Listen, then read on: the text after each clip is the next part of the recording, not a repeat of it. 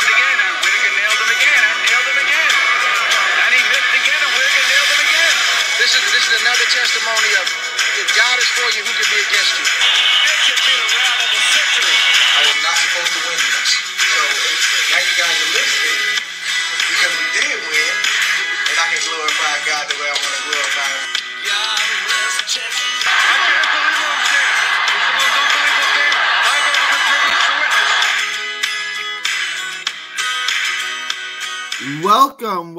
Welcome to another episode of 3D Boxing Podcast. It is good to be back. All right, let's get into today's show. This is the second show today. We're going to get into this Gesta victory over JoJo Diaz and what was, again, a pretty entertaining fight, to say the least.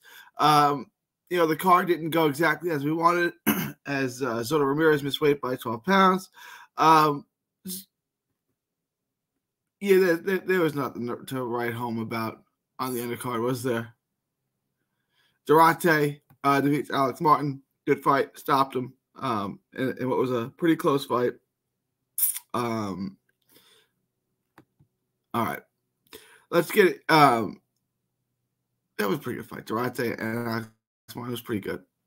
All right, let's get into the let's get into the main event. Before we do, please like, share, and subscribe. Follow 3D Boxing blog, on all forms of social media. Quick hits comes at you every day, 8 to 10 minutes a day. 2 episodes today. Please remember to also subscribe to the other channel, Texas Boxing Scene on YouTube. That's Texas Boxing Scene on YouTube. All proceeds go to autism research and recovery. All right. So JoJo Diaz, I think, was the story of the night here. Gesta did what he did. He threw in combinations. He was active. He had jabs. He was quick. JoJo Diaz looked to be 100 years old. Like, if you would have asked me how old JoJo Diaz is, there's no way I would have said that man's 30 years old. That's all he is. That dude, no, sir. That dude looked like he was 100 years old in there. He looked slow. He looked mechanical. He was never a lightning fast guy, right? But he was skillful. He had reflexes. He could do things. He just looked like an old guy, trying to pressure someone down. He's an Olympian. He's got skills. You didn't see any of that today. He showed you a little bit, was able to cut off the ring a little bit, but Gesta outworked him, out-hustled him, outlanded him. He couldn't time it, and he landed good shots, and the fight was close, right? But JoJo Diaz should walk through Gesta, and I think Gesta's a good fighter. But I think the story of the night was just JoJo Diaz is totally shot. I don't think JoJo Diaz was ever a 135 pound, and this was at somewhere. This was at 139, right? I don't think he should have ever been at that weight.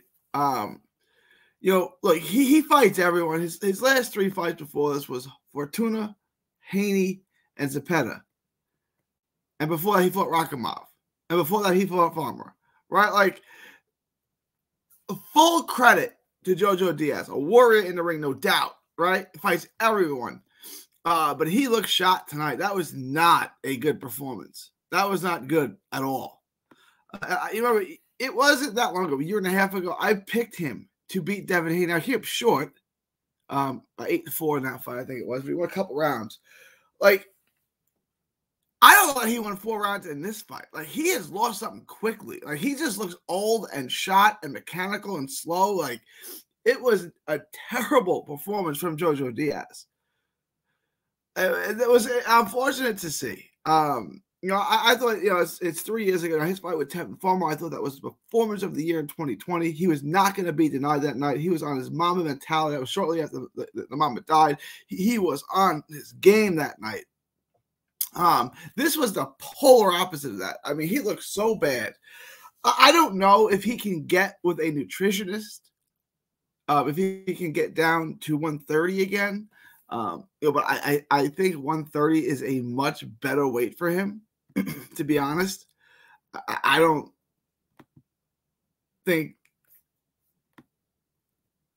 I just don't think that 135 is a sustainable weight for him. He looks slow, right? He doesn't look cut up or lean. Like, he looks flabby. He looks loose. He just doesn't look to be in his best shape. He's big. He's heavy boned. Like, I don't know. But at 135, he's not it. Like, he doesn't look good at 135. I don't know if you could get him down to 30. I don't know. You slim him down. He's at 139. He's 10 pounds over. But can we kind of transform him? Can we rebuild him? That's kind of what I'm asking. It has to look good. It has to do what he had to do. It has to throw in combination. It has to work off the back foot. He kept moving. He landed clean shots. He had hurt Diaz in some spots. Diaz had a great third round. He won a couple rounds late. I had it 7-3. Hesta, how'd y'all have it? I can see it close, right? With the scorecards, it was just like none of the scorecards are really good. 8-2, okay. 9-1 is far too wide. Like, Diaz clearly won more than just the third round. That was Alejandro Rocin's call. He is one of the worst judges in the world. He's infamous for scoring Wilder over Fury in the first fight. That's his claim to fame. I mean, he is a horrible judge. I mean, just terrible. Probably the worst in the sport. Then it was 9-1 and 8-2 in favor of Hesta, and then the third judge had 7-3 in favor of Diaz. And that ain't right either. You could probably get it to 5-5 if you wanted to. You know, I think it's somewhere between 7-3 and 7-3 for a Hesta and a draw. Somewhere in that range is the right score, and none of them got in that right range there. But we're gonna see Diaz again. He fights everyone. He's with Golden Boy. They get guys. You're probably going to see him against Kid Schofield at some point. Kid Austin, Floyd Schofield. You're going to see him again. The question is, can they get him below 135? If they can, I think he can be competitive, and I want to see that. Or he's just going to be a gatekeeper at 35. Now, Hesta goes on to fight something else. Who does he go on to fight? I don't know. You know, 135 is a changing division. Right, like it's he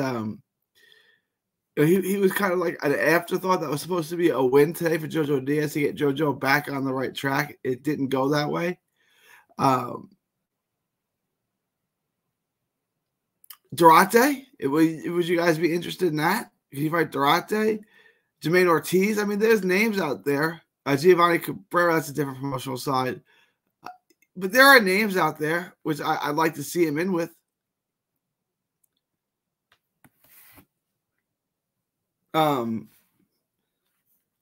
Jorge Linares is I don't want to see that. No, I don't. He's still active, but I don't want to see that.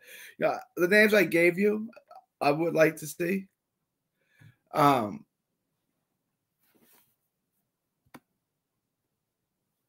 else? Gavin Gwynn? Is that a fight? No. But I mean, those are the names out there. Jermaine Ortiz, I think is a good fight. Isaac Cruz. Well, that's not really makeable. Yeah, those are the names I'd like to see. I think Hesta's got life. Hesta's always going to be a tough opponent. I don't know how many of these guys at the highest level he beats, but he's going to be competitive. Giovanni Cabrera, Durate. I think they make that next. I think they make Gesta and Durate next, and I think that's a good fight. I thought Martin was doing well in spots in that fight. He just got knocked out in a competitive fight. So you could very well get the next Durate and Martin. I mean, Durate and Gesta. It's very possible. Who's your guys' favorite? Let me know what you think. Leave your thoughts, comments below. Please like, share, and subscribe. What do you think of JoJo Diaz? Is it close to the end for him? Does he have to get under 130 like I'm saying?